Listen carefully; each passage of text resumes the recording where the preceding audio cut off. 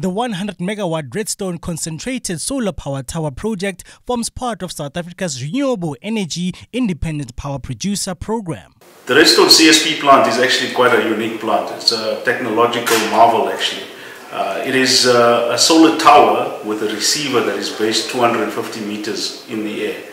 And what we have at the base of the tower is a lot of mirrors, almost 1 million square meters of mirrors, which are effectively reflecting the sun's thermal heat to the receiver.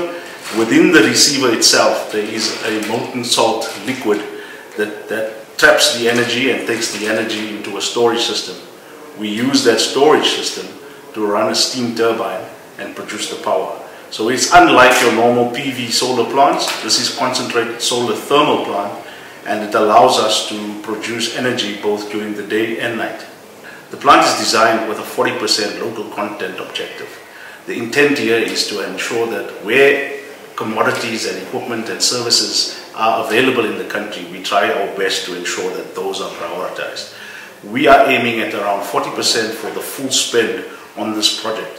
The impact of this on the local communities in the area is that small micro enterprises are given opportunities to, where possible and where their capacity is available, to participate on this project. We have a series of local companies from the local communities that have been involved in this project over the current construction schedule and will continue to do so during the operation phase. And we are deliberately trying to target the community so that we can get best empowerment as possible. We are a subcontractor here on the Redstone Solar Project. We are subcontracted to Fairbeck. Fairbeck is an international company that is doing the tower. So we are their local partners here on the project.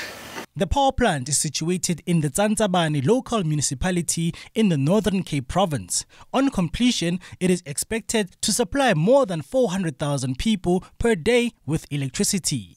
The project will operate for a period of 20 years under a power purchase agreement with Eskom. The plant is 45.5% complete and it is expected to be operational by early 2024.